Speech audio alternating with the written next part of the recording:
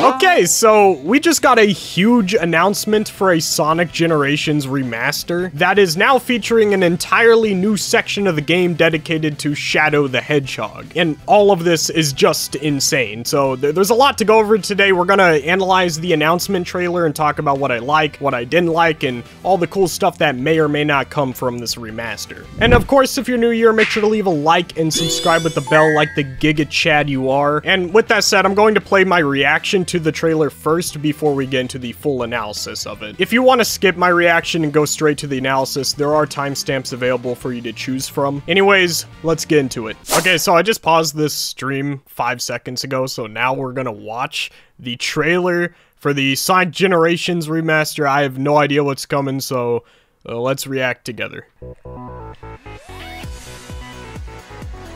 It looks the exact same. I mean,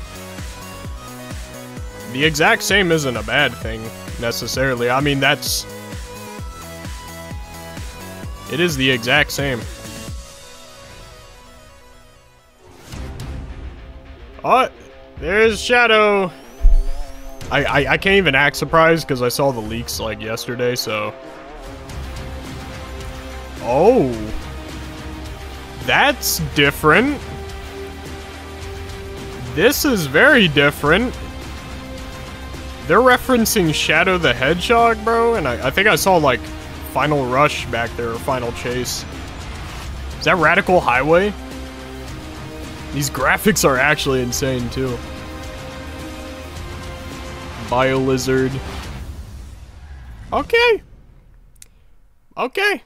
That was pretty cool. I don't know if I wish there was more to it. We kind of got a lot from there. We just saw the basic port of Sonic Generations, which honestly, that's a W. I'm got to rewatch and analyze it, but it looks pretty good to me. And honestly, not changing Sonic Generations is the right move. Anyways, let's move on to the analysis right now. Okay, so first and foremost, before we even get into analyzing this trailer, I do want to say that I am happy. I like what I saw from this trailer, and I think this is gonna be a good Sonic release. Is it perfect? Well, not exactly, we'll get into that, but I do think this is going to be a W automatically. Because first off, the beginning of this trailer, there's not much for me to say. It's basically just showing some new Sonic Generations footage. I didn't see any differences there. I think Sonic's model was a bit different, but aside from that, it's basically just Sonic Generations on PC. There's no difference. I consider that a good thing. Sonic Generations is already a fantastic looking Sonic game. It is absolutely beautiful, so, you know, they didn't need to touch it up in any way. It's already a great looking game, so don't fix what ain't broke, you know? From the looks of it, it seems like we're not getting a Sonic Colors Ultimate situation where there's gonna be vast changes to the game. It looks like it's just going to be Sonic Generations, which may sound lame, but to be honest, I think all we needed was a port. We don't need a bunch of changes. We don't need it to look insanely different or completely modern. It looks fine. And it looks like it plays fine too. It's basically just Sonic Generations, and if you haven't played that game,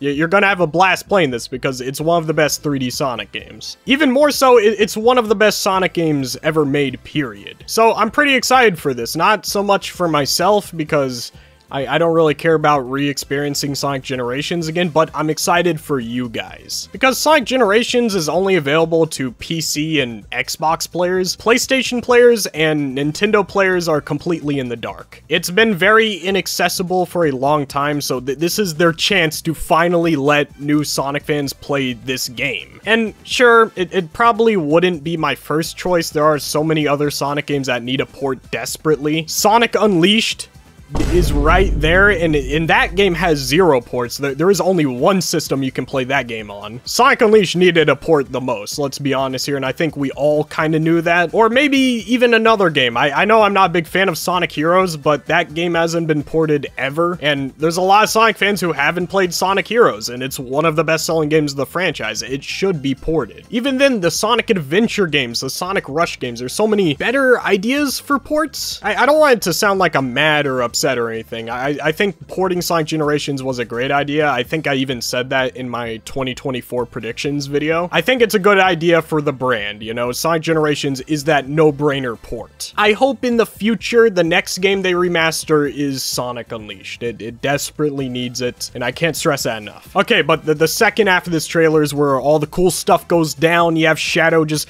jump in on this CGI sequence, and it was pretty cool. You almost don't notice when it switches from an old CGI cutscene to a new CGI cutscene. They executed this trailer extremely well. So the first thing we see when we get to the Shadow section of the trailer is him going down this rail in space. It almost looks like Final Rush or Final Chase, which is extremely cool because I think that was an iconic level that kind of got left out in Sonic Generations. Understandably so, let's be honest, City Escape is far more iconic than Final Rush, but it's still like an amazing level. I'm happy it's coming back in some sort of way. I'm gonna be honest, two things I noticed about this footage here. Number one, the first thing I noticed was that the level design is kind of mid. It's the first thing I noticed. Like, it's just a straight line. There's not much going on. This is definitely not Sonic Generations quality level design, so don't get your hopes up for this. This seems like the same level designers that made Sonic Frontiers and Sonic Forces, so I'm not expecting a whole lot, and from seeing this trailer, it doesn't look like a whole lot. So something else I noticed is that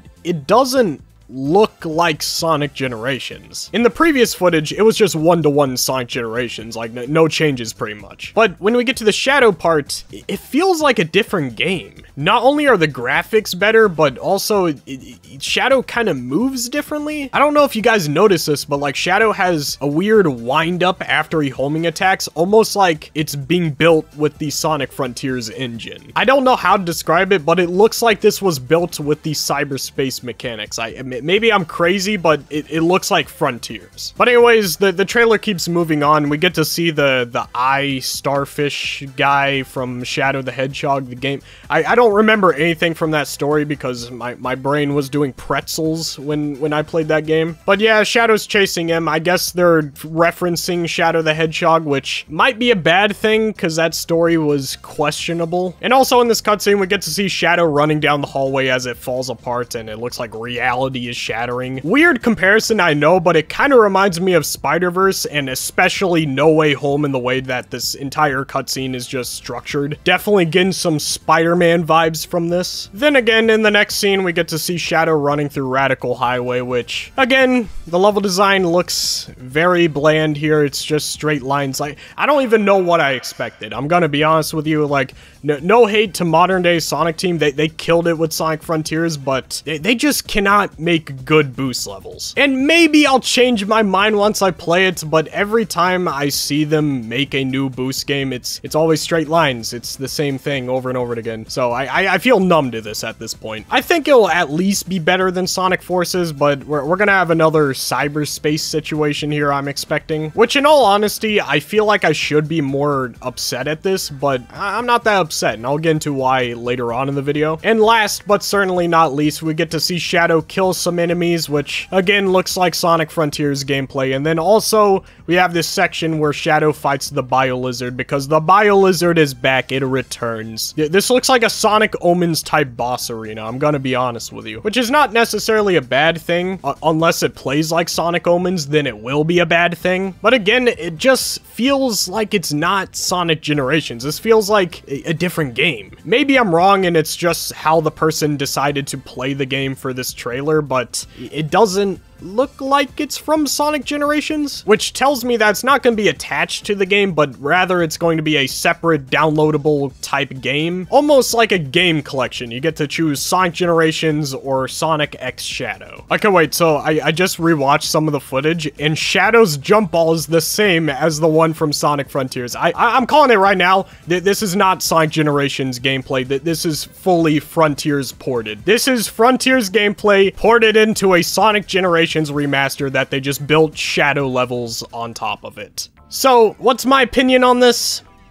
Here's the thing, it depends on the price point. If this game is 60 bucks, then yeah, don't buy this, that is too overpriced. Even $40, I'm kind of just iffy on because I don't know, it still doesn't look like it's worth 40 bucks. I think $20 to $30 is the sweet range, but they're probably gonna go with the $40 price tag. Which, you know me, I'm a Sonic tuber, I'm gonna suck it up and eventually buy it because, you know, it's my job. I don't know, I'm kind of disappointed by the shadow portion. It doesn't look that fun, I'm gonna be honest. It just looks like more cyberspace. I just don't feel myself caring that much. Because look, man, it's been 3 Sonic games in a row where the boosting gameplay has just been straight lines whenever it's original level design, and I'm getting tired of it. I understand that's not the same developers that made these Sonic Generations or Sonic Unleashed level design, but I wish it was. I miss that level design. That was the good stuff, but, you know,